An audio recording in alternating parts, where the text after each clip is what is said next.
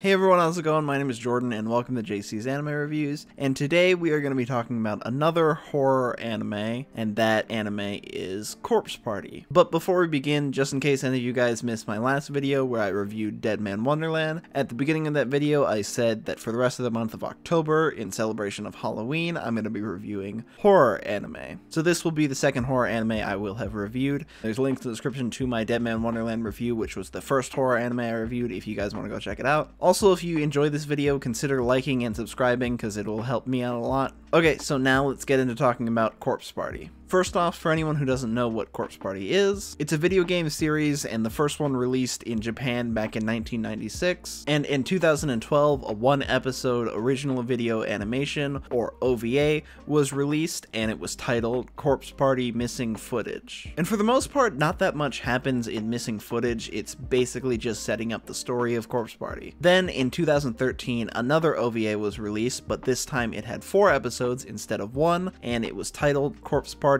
Tortured Souls. And Tortured Souls is just a continuation of Missing Footage, so basically Missing Footage is like the first episode, and then Tortured Souls is the rest of the episodes. So it's weird that they're in 2 different series, but technically they're the same series, and the first one is just the first episode, and then this one is the other 4. So yeah, it's weird that they did that, but that's how it is. So now I'm going to get into talking about the story, and I'm going to be covering both OVAs because they're basically a part of the same story. Also, I'm going to let you know that I won't be able to show much footage from Corpse Party because 1, it's only 5 episodes in total and I don't really want to spoil anything, and 2, this is the most violent anime I have ever seen, and YouTube won't be too happy with me showing any of that. So yeah, so I'm gonna try to show some footage. It's only gonna be a little bit that I can show.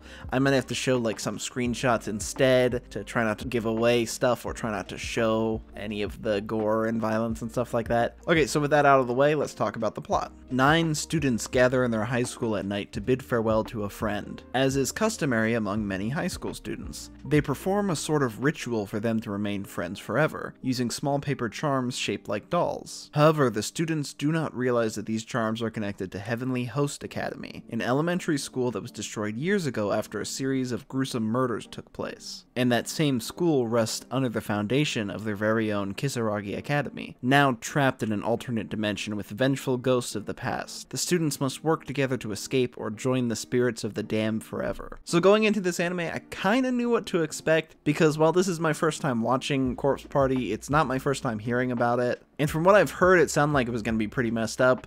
And it was pretty messed up. For the most part, Corpse Party consists of a lot of really gruesome deaths, but the gruesome deaths and scenes aren't as bad as if the story actually had good characters. Since it's only 5 episodes long, you don't get a lot of time to get to know these characters, but they do try to spend roughly the same amount of time with each character, and they kind of try to develop them. But the characters are pretty forgettable, and they mostly exist to die in some gruesome way or have some messed up thing happen to them. To give you an idea of how forgettable they are, I don't remember any of the characters' names, but I remember them from however they died or whatever messed up thing happened to them. Like, for example, there's one girl who gets dragged by these ghosts down a hall, and then the ghosts slam her into a wall and she just explodes and there's guts everywhere and stuff like that. And I would remember that girl as the girl who got hit into the wall. I don't remember her name at all because they were really forgettable. Also, let's talk about the scares. So for the most part, it's not really that scary. There's a couple jump scares and only one of them really scared me, but it's not really that scary other than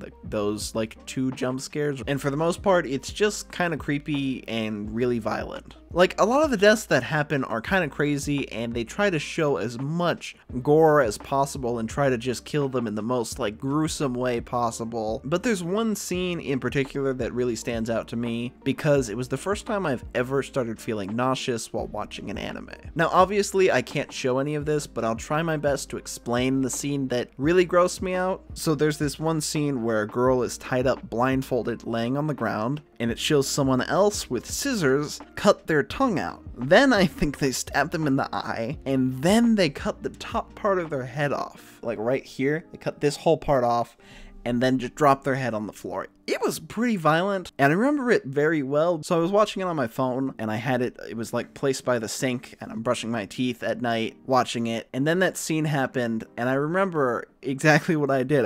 My stomach started feeling kind of nauseous, so I stopped watching the anime and put on a YouTube video. So yeah, it was pretty gross. So my overall thoughts on the Corpse Party OVAs is that it's kind of creepy, very violent, and the characters kind of suck. So would I recommend watching Corpse Party? No, I wouldn't recommend watching Corpse Party. The characters aren't that great, and the story's kind of rushed because it's only like packed into 5 episodes, and it's just kind of gross from how gory and violent it is. And I want to let you guys know that violence and gore doesn't normally bother me in an anime. Like in my Dead Man Wonderland review, one of the problems I had with it was that they censored a lot of it and didn't show enough violence. So sometimes violence and gore can benefit your show or movie or anime or whatever. I've also seen anime like Elfen Lied and Attack on Titan, which both of those are really violent, and they didn't really bother me. But for some reason, Corpse Party, with how gory and violent it was, it really bothered me. Honestly, it was mostly that one scene. For the most part, the other gore didn't bother me too much. That was the only one that made me feel nauseous, or that was the only scene that made me feel nauseous. And yeah, they just kind of make it really violent, and they don't really need to. There's one kill in particular where it was just like, I kind of don't want to spoil anything, but I'll explain it. I won't say who this person is or what they look like, but there's one death where the person gets stabbed in the eye, then gets their stomach stabbed out, and then there's this like zombie ghost thing that punches its hand through the back of their head and it comes out their mouth. Like, you don't really need to kill someone that way. You could just stab them. Like, it doesn't need to be that violent and gory. They kind of just take it to another level and just really want it to be really violent and gory. And I don't know, it did kind of bother me, and I don't feel like it really needed it. So I'm gonna give both Corpse Party Missing Footage and Corpse Party Tortured Souls a D. These weren't great OVAs, and it's not just because the gore or violence bothered me. It's mostly because the characters kind of suck, and the story is okay, but it felt rushed because it's only 5 episodes. So even if you don't mind the gore, I still wouldn't recommend watching this because the characters kind of suck and the story's not that great. Although the video games and manga might be better, even though I think they have the same characters, I could be wrong, but I believe that they have more time to tell the story because however many volumes a manga is, and a video game you can make long and you can make it a few hours to play through, so maybe those tell the story a little bit better, but this one isn't that great. Anyways, I hope that you guys enjoyed the video, and if you like seeing me talk about Corpse Party, let me know if you'd want to see me do a review for the video game. Even though I didn't like the OVAs that much, and the gore kind of bothered me, it might be interesting to see how the story compares to the original video game and the OVAs. So if you want to see that, let me know in the comments below. I think it might be interesting to see how the two stack up against each other, see which one's better. Maybe do a video on which one's better and compare it and see what's cut from it and what's not and see if it's better or not. Could be an interesting video, I don't know. Also, make sure to like the video if you enjoyed it, and subscribe to be among the first to see my next horror anime review, and if I ever do a game review for Corpse Party, you'll be one of the first people to see that too if you're subscribed. So I'll see you guys next time with another horror anime review. Okay, bye.